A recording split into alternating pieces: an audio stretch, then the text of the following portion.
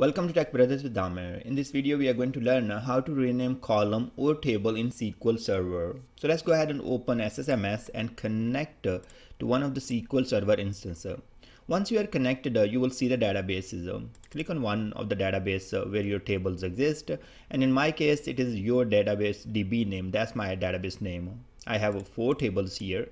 And think about that. I have to rename a total sale by region table to the only total sale. So what I can do here, I can click one more time and it is going to let me edit or change the name. So I can go ahead and say total sale and then hit enter.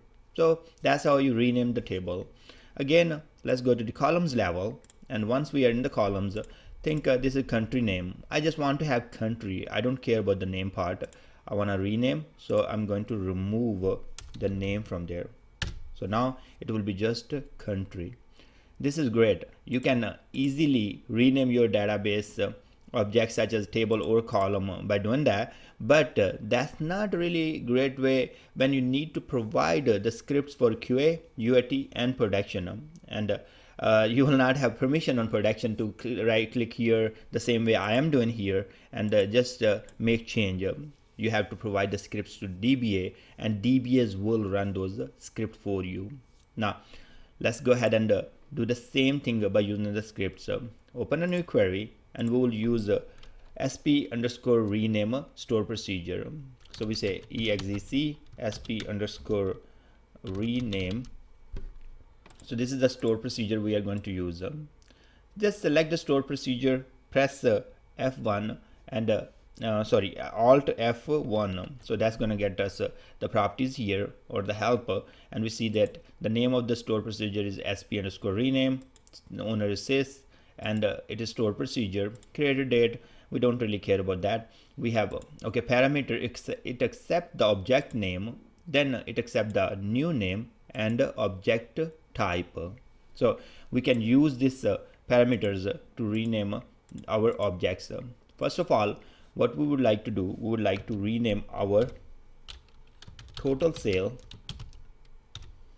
to total sale by region. So you see that I did not even provide here like a table or anything. So by default, if I do not provide anything, it's gonna take care of that. So it will consider this one as a table and it will rename. Also, you notice that here I do not I did not provide any schema. So if you do not provide any schema, it is going to take the object from the DBO schema. So DBO schema right here. So we are good. Let's rename, execute. Okay, completed. Now we refresh the table tab and we see that the table is renamed. Now we have another table called DBO customer sale and TB customer sale. So the table name is same, but they are in different schemas. Now if I will go ahead and take this customer sale table and I want to rename to something, so let me take this one, put it right here and put it right here. Let's say I will call this one _new. Again, notice that I did not provide any schema here. There are 2 schemas. We have TB and we have DBO, and this table does exist in both of them. So if I run this one, it is going to consider I am working on the DBO schema.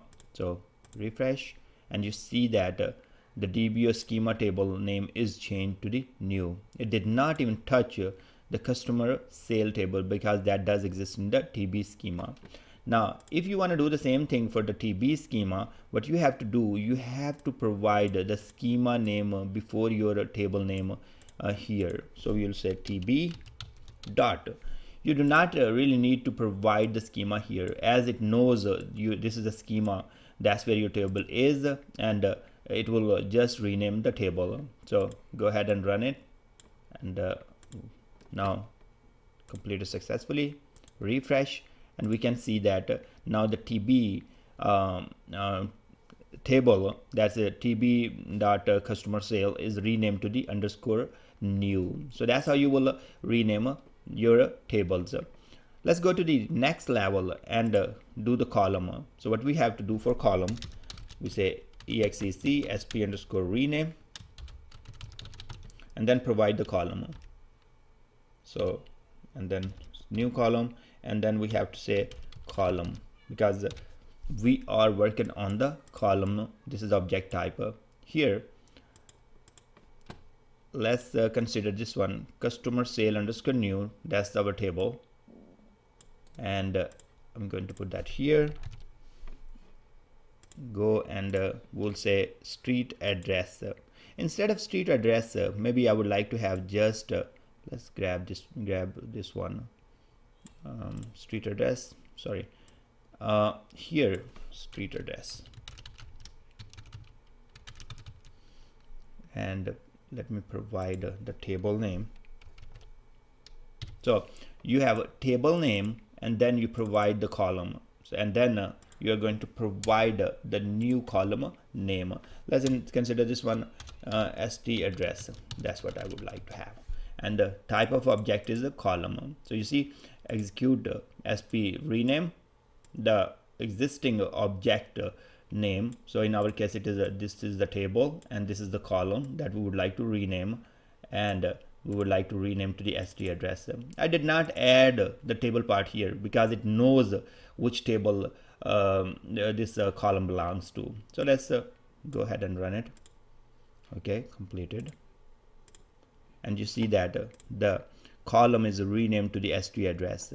Now if you notice that here I did not provide the schema name here as well. So if you do not provide the schema, it is going to take the object or consider it this object does exist in DBO.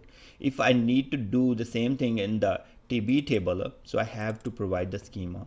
Let's say here I have column, I have to say TB dot my table, this is my table, and country, so I have to say country, and then I will say what name I want, the country name, that's the new name I would like, and this is the column type. So if I will run this one, let me see if I will show you the same thing. We have country here as well. I'm going to run the both. First I will run for the DBO, so you will understand the whole thing. If I will not put the TB, it is going to only rename the object here in this table with the DBO schema, because we did not put the schema here. So let's rename completed successfully, country name, and as this table also has a country name column, and we need to it has country and we need to rename to country name.